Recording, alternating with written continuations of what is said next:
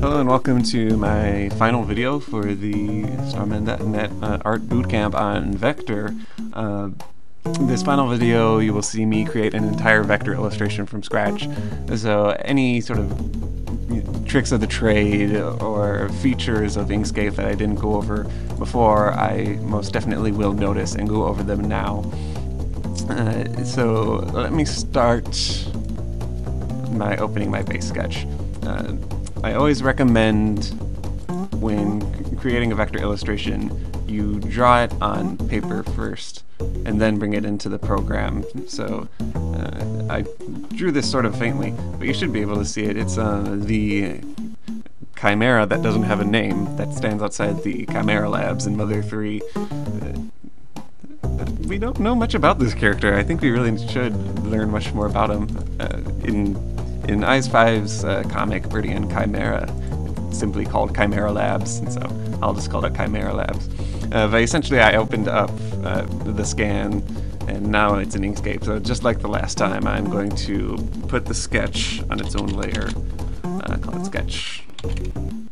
And open up the Layers tab so that I can paste it back in there and lock up that layer, add a new sketch for my inks above it. So really when it comes to creating vector art, there are many ways in which you can sort of go about it, many ways to skin a cat. The way I like to do things is manually tracing all of my line work, which is super meticulous and takes a while, but it gives me the very fine control over my lines. It's how I get them so clean looking and nice and dynamic. So that's what I'm going to do here. So let's get started, I guess. Once again, just nabbing my pen tool, picking anywhere to start, really. Make sure that the fluent stroke options are open, and I'm just going to start going to town.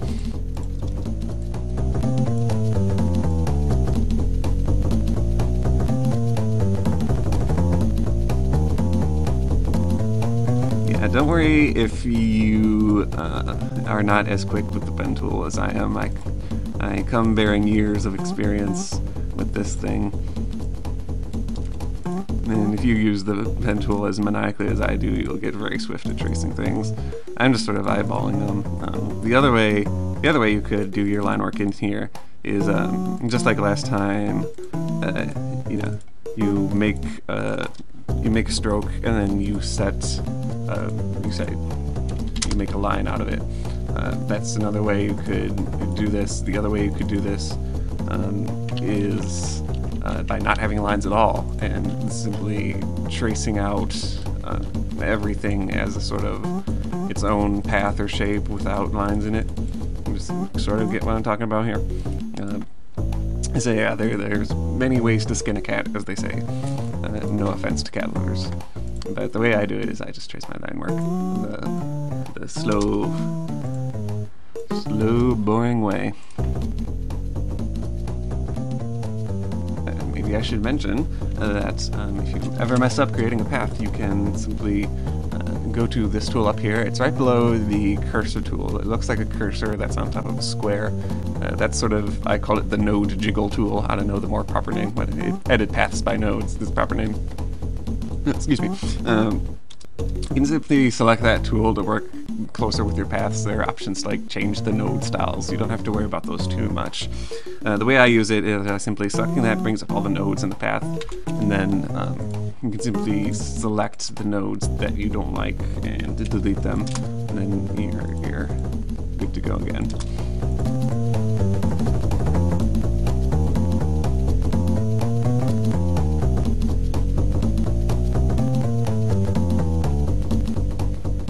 I know what I am creating once again, or if you don't quite understand it. These are polygons, right? These are just sort of multi-pointed shapes that I'm creating. They aren't real lines, even though they are lines. In the grand scheme of the image, they're lines, but the way I'm creating them is simply tracing around the outside so that they are a shape unto itself.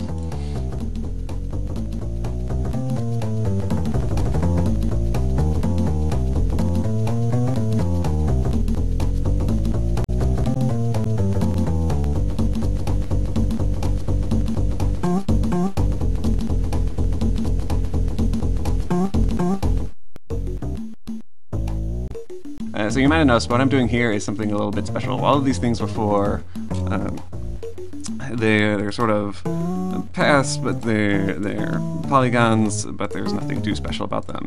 With the horn, the way I have to make this horn, and I should, pardon me,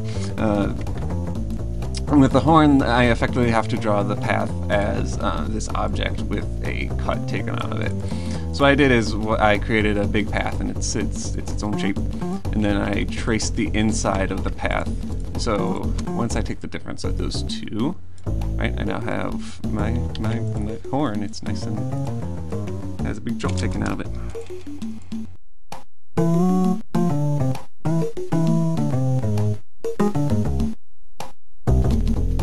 The way I drew the mouth, it normally has a sort of octopus-looking mouth, but I just drew it normal style. So it's sort of rough to see, and I had to erase the mouth a few times in order to get one I liked, but do it in the similar way to the horn. Make the outside bit and then the inside bit.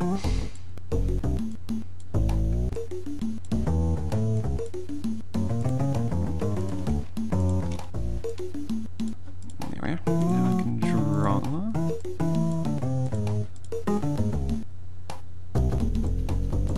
the teeth and the tongue in here.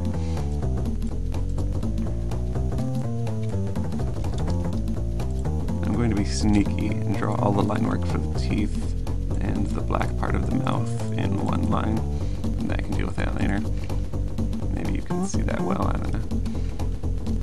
Let me see how much I take. Oh, I didn't finish the body. Let's do that.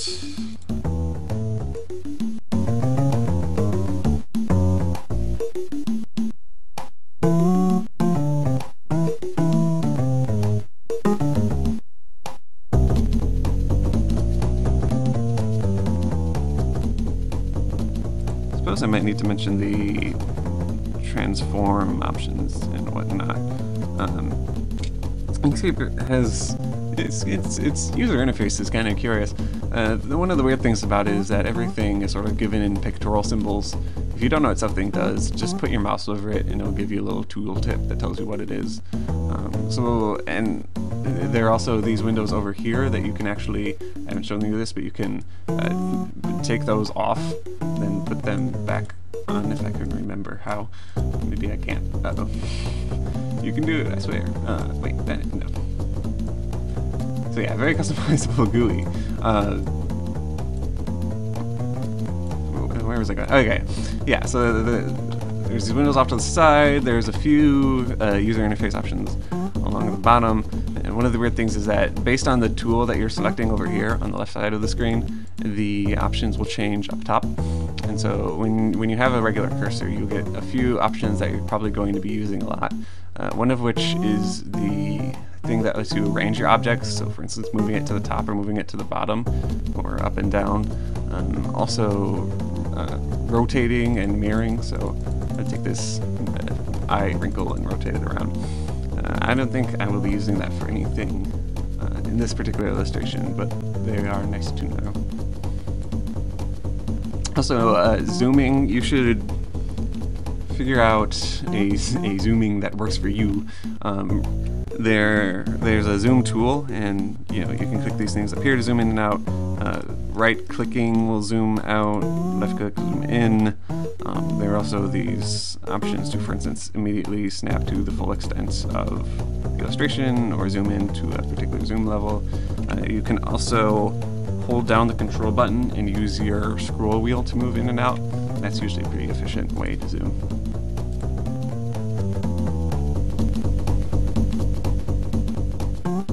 It's gonna bug me though, trying to remember how to, wait. Yeah! Okay. So, pro tip, if you want to put any of these windows back to where they were, hit this top-ish part and then drag them back over there. There we are. Back to adventure. So let's see. Once again, put this one in lower opacity to get the bottom part of this eyeball. The dark mask under the eye. Oh, very foreboding. Maybe just for fun, I will leave the the eyeballs totally red for now, make it nice and foreboding, just like it is in the game.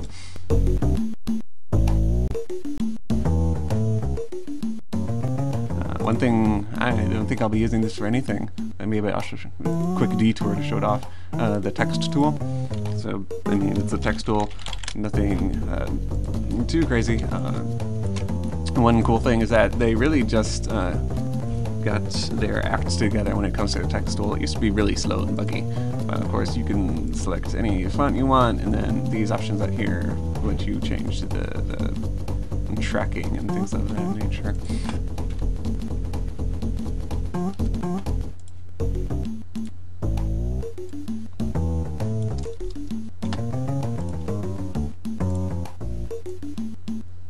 And there's a few, I know, Inkscape nominally prides itself on having everything you need and nothing you don't. There are some wacky, like, filters and raster effects and, like, rendering weird shapes. It's usually up here in the filters and extensions bar. I've never used them for anything, but you can play around with them. They're cool, but not very useful for anything. The one bad thing about Inkscape I can say is that its stability is not 100%. It crashes every once in a while, so just make sure to save your work every once in a while. This is the document properties. This is where you can set the dimensions of your page, and oh, I should mention guides too. So many things I need to mention. No, what I'm talking about is this other thing, Inkscape preferences. Open this up. Once again, it was up here on the upper right. Dig through this, see if there's anything that you would like to tweak. So, for instance, you can change it with the pen tool to always use a certain style, or the way I have it right now, which is whatever fill-in stroke you had before, that's what it will use the next time. Things like, say you can, this is what I was getting at, you can turn it on so that it auto-saves like every 10 minutes, 5 minutes, whatever you want. I've never gotten it to work though, which is sort of weird.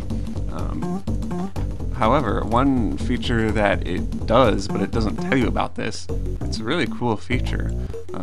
I can't show it off, nor would I want to, but when Inkscape crashes, it automatically saves a version of your work. It might be in a very inconvenient place, but if you dig around with it, you should be able to find it. So that's actually very helpful. That saved my butt quite a few times.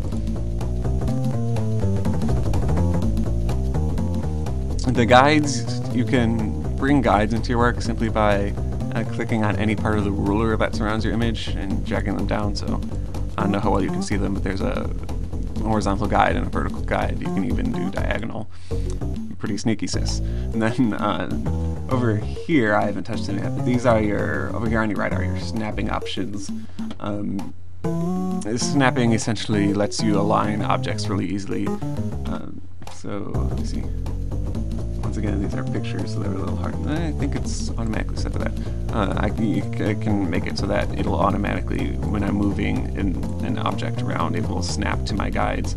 Or I can have it, for instance, snap to other objects. So say I want to make a checkerboard pattern, but I can't match these up quite perfectly just by eyeball. I can make things snap to the corners of each other, and there we go. It will automatically snap my box to the other box.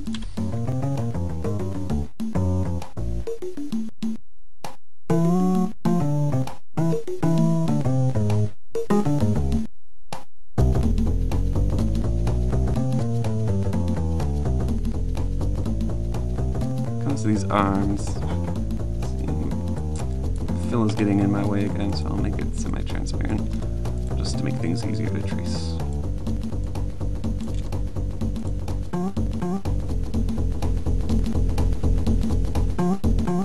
If for whatever crazy reason you're watching this and you're not familiar with my work and you want to see more of it, simply sorry about that. Google Omnitarian, and you should go to either my Flickr, I put a lot of stuff on Flickr, or Omnitarian.me is my formal website. It is also a Tumblr, so you can follow it. And let's see. sort of line width and consistency issues that I can fix here.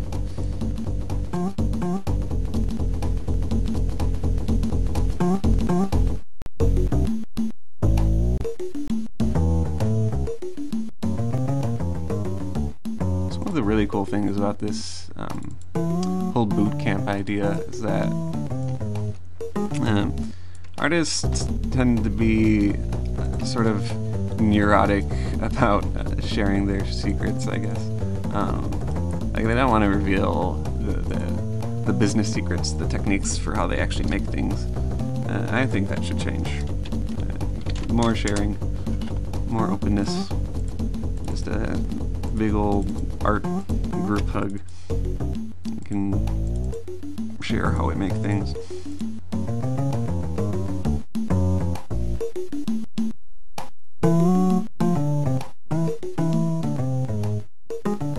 And you can also play around those nodes individually to do your line weights and stuff. Let me grab all of those lines that I made and turn them into shapes, into polygons.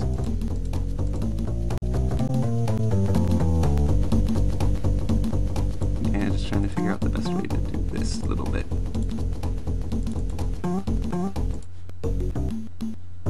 Okay, I'm going to get super fancy. Check out these amazing path manipulation skills.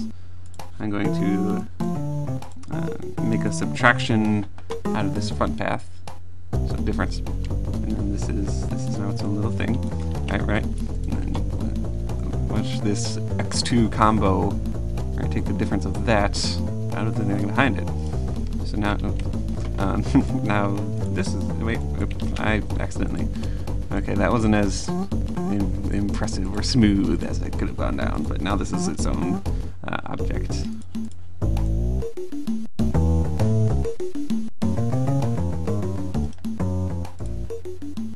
So one of the things you'll see me doing, sort of as a shortcut,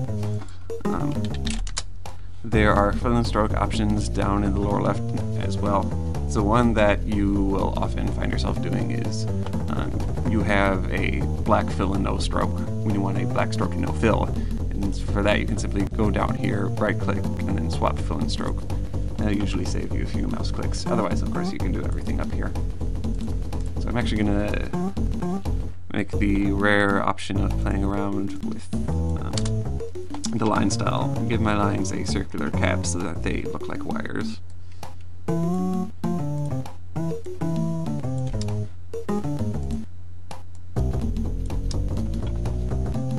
These things behind them can just be regular old circles. Might have to play with the weights or the widths.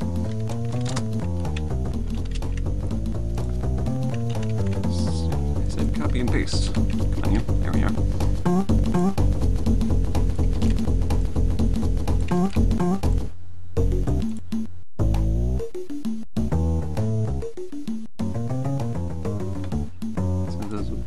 No stroke, just a fill of them. And then, as this is sort of arcane, you won't need to fuss with this two option. But there's this option between what happens when your strokes cover each other. So when you make a loop-de-loop, essentially. One option is that it gets covered up. The other option is that they cancel each other out, so to speak. Hard to describe, but yeah, that's what I'm working with.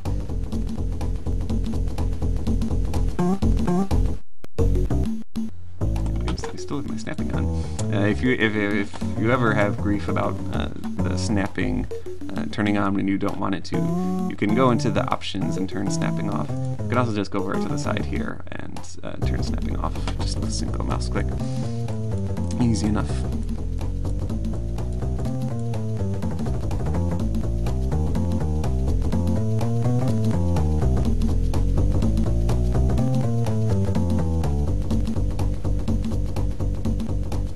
Turn the sketch off so that we can see them in all their pure vectory goodness. So now it is time to start considering our coloring and shading. Actually, sorry, you're just sitting there at home saying, when is he going to get to the coloring and shading? I want to see that part. Or maybe you are just skipping through this video to get to the good part. But the joke's on you, there is no good part. It's all just painfully boring. Okay. I wanted to get some good lines under the baguette.